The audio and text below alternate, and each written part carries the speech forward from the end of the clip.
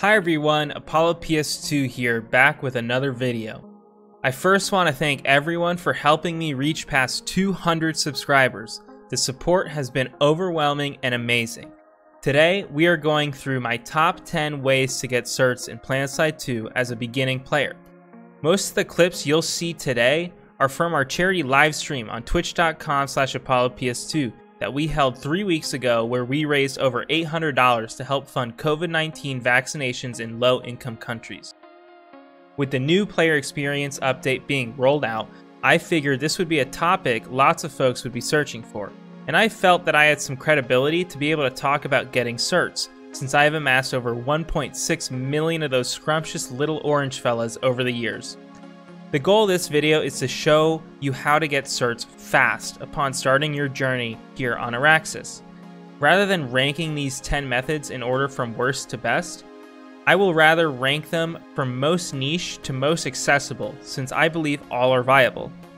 That way you can judge their effectiveness for yourself, which ones match your individual playstyle the most, and know what to start with right away.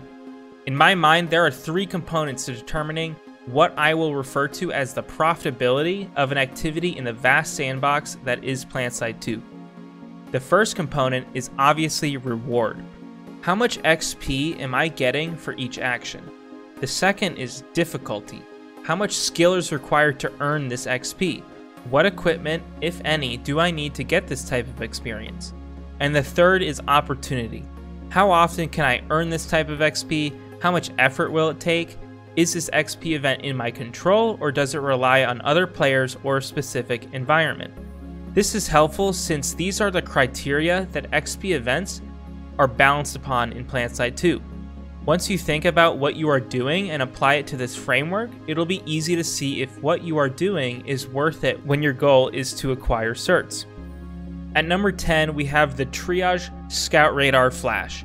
This is a bit of a cheesy one for when you are feeling lazy, but it is still highly effective, make no mistake.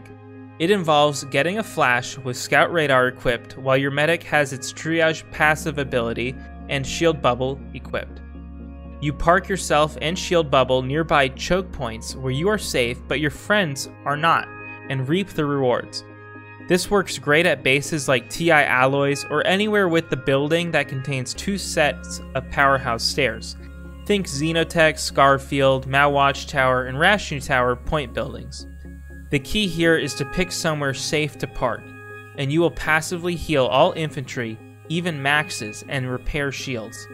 The ribbons will come flooding in when lots of players are nearby, both from healing and Scout Radar assists. Bonus points if you are in a squad and have logistics specialists attached to your loadout, as this can then serve as a very useful pocket router spawn point. Number 9 is leading squads and platoons. While everyone can lead, I put this as a more niche activity because not many folks can lead effectively in Planetside 2. I do not recommend leading for the sake of getting certs or finishing the leadership directive, because it is a fast-track way to having a lot of people dislike you if you are negatively impacting their playtime, even with the best intentions at heart. With that being said, if you can lead, it can be quite profitable. There are many different ribbons that one can earn passively when leading that are tied to your squad members earning XP in general and capturing bases. This isn't even including the excellent XP bonus you receive when supporting squad mates through repairs, revives, and the like. In addition, keep in mind that when you lead, you are also the one who gets to direct the action towards more profitable, active fights.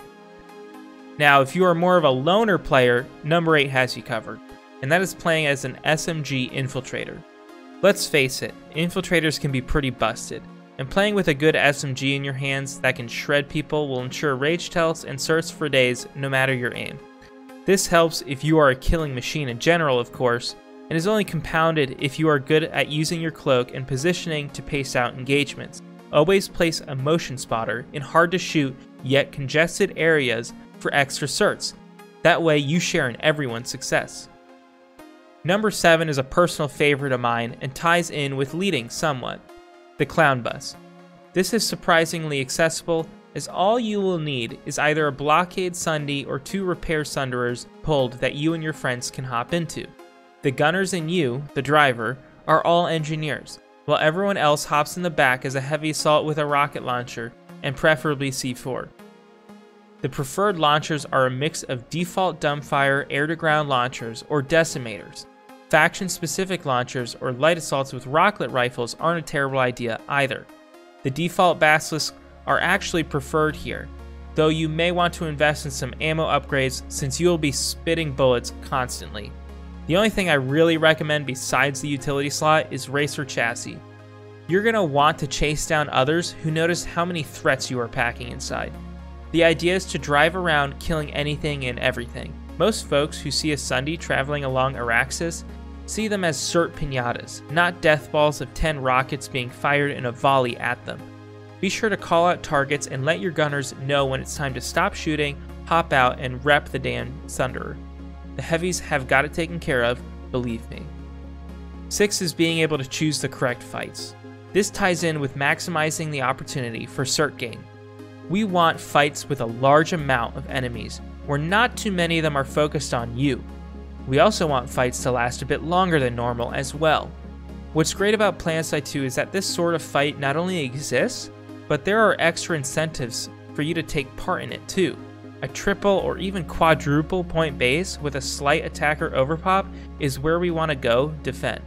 And for doing so, we get a small bonus experience boost while we are at it. You will have more opportunities to engage and have a good understanding of where your enemies are coming from at these bases. Additionally, if one avenue is too congested, you can choose from different points to contest, giving you options.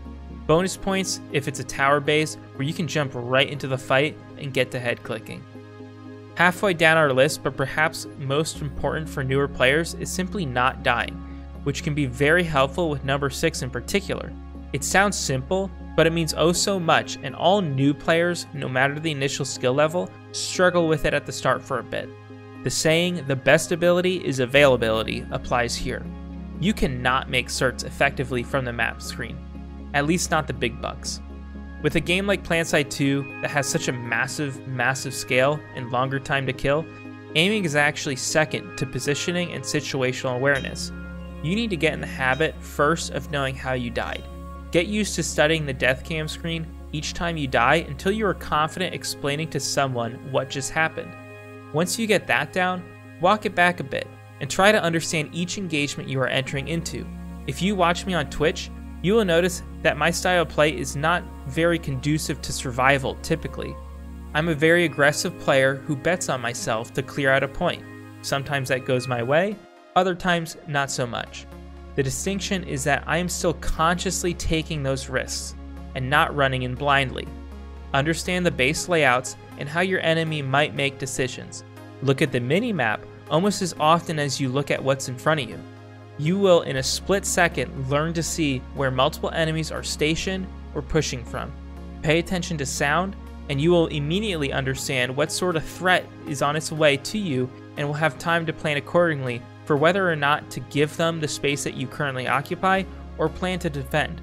If you master those techniques, you'll be well on your way to being above 2 KD, no matter the class or the aim. Now, aiming is still important though, so learning about bloom and cone of fire and how to properly burst fire in Planetside 2 is extremely helpful when actually faced with a 1v1 and will help enable you to face 2v1s and 3v1s in the future. This is a rather larger topic, so let me know if you'd like a more in-depth video in the comments below. Number 4 is linked with choosing the correct fights, and it's knowing when to leave the incorrect ones. This involves redeploying using the U key and looking back at the map for greener pastures. One of the largest and most consistent forms of XP in the game comes from killing things. If you learn to realize when the killing slows down, you will be able to quickly transport to good fights that are developing and keep your uptime high. At bronze is something we all can do with a teammate, and that is being a pocket NG. Maxes are very good at taking damage, especially at those juicy defensive fights, and you are very good at repairing them. There are 3 big recommendations for being a pocket NG though. First, don't forget that you have a gun. Repair XP is great and all, but swapping to a gun and having a giant meat shield in front of you makes you a secondary target to most folks and a bigger threat than you may realize. Be wary of smarter players though, as they will try and focus you if they can. When things get hot, be sure to start repairing your max buddy, but then back up around a corner. Your repair beam can travel through walls for about 5 meters as long as you hold down the button. This goes for medics as well. The third consideration is to use your utilities when available. A Spitfire covering your behind, hardlight barriers to create choke points while defending, ammo packs being thrown in congested areas, and a crossbow with detect bolts all go a long way in keeping those XP ticks rolling on in. Unsurprisingly, number 2 features everyone's favorite source of XP, revives. Revives are quite simple.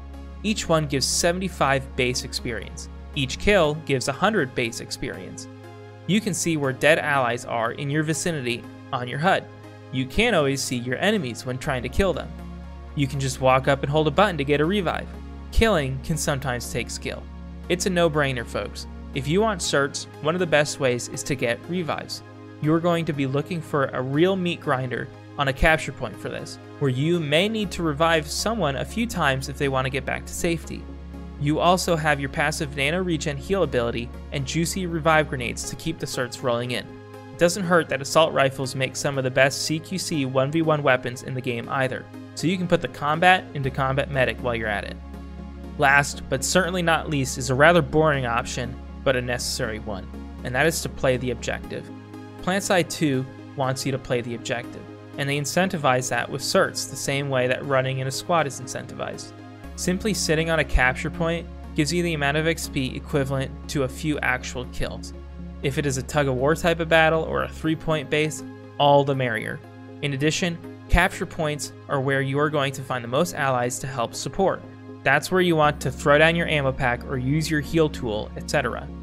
Generators give tons of XP and enemies will be coming to try and re-secure them constantly. This is all before even talking about how much XP actually capping a base gives you, or the frequent defense ribbons that you can receive. As of scripting out this video, missions have been revamped to give an absolute boatload of certs. I'm willing to bet a large amount of my own certs that the numbers will eventually be tweaked down, hence why I didn't put doing missions as one of my top 10 activities to get certs. However, these are currently a great way to get into the game and have an objective each play session that pays out big time. Bonus points being that you will be exposed to a lot of different weapons and playstyles by completing missions, and they tend to funnel you towards profitable cert gaining activities. Again, there are other very, very profitable ways to play in Planetside 2, but they either require specific and oftentimes costly equipment or a high level of skill in a niche playstyle. These are best explored on your own once you know the basics of Planetside 2 and what is fun to you. It is really important that you find not just one, but multiple things that you find fun to do in Planetside 2, as the game is constantly being balanced. I can attest to many of my friends over the last 9 years leaving the game when their thing was slightly or overly nerfed. By trying out a bunch of stuff and liking a good amount of activities, you ensure that when a nerf does inevitably come around, it'll typically make something else that you enjoy more powerful. That way, changes are never such a big deal. If you made it to the end of this video, thank you so much for watching. If you enjoyed the video, please like, subscribe, and be sure to share your comments down below. Criticisms are always welcome. I'll be away on vacation over the next week, but we'll be making another montage for the month of September when I get back, so stay tuned. Until next time, happy farming.